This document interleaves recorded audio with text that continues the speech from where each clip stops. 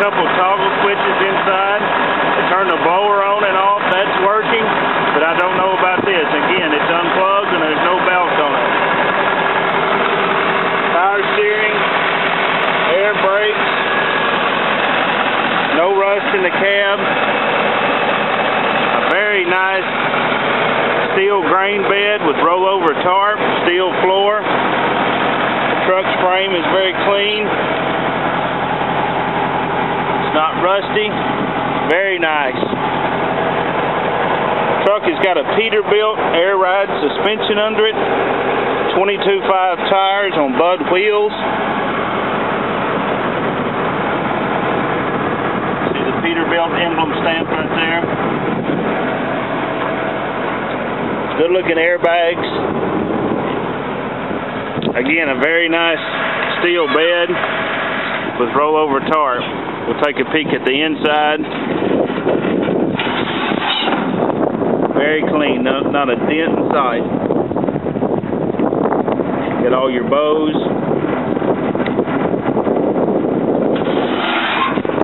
Rubber mounted lighting, the whole deal.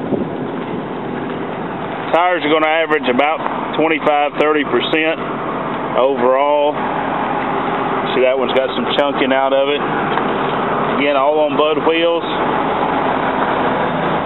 See how clean the bed is.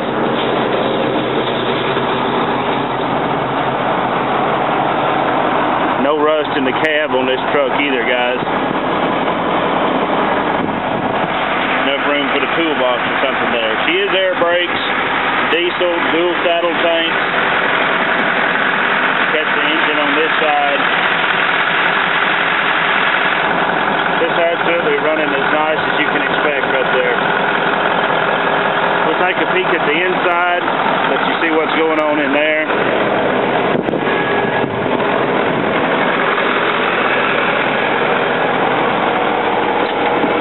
Again, you can look at the floorboard in this truck. Original paint, glossy and clean. Don't see them like this very often. Very, very clean. Truck has got a 44,500 pound gross vehicle weight rating. Front end at 10.5, rear end at 34,000.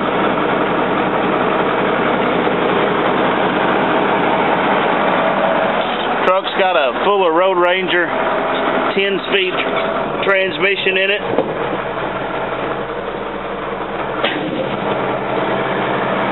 Got differential lock. Again, air brakes. Here's the toggle switches I was talking about. Let's see. That turns the vents on, fan on.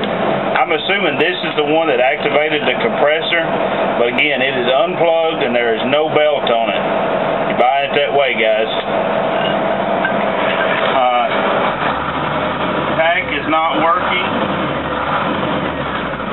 Not sure about the fuel gauge. It's registering, but I have no way if it's working or not. Showing 188,000 miles on the odometer.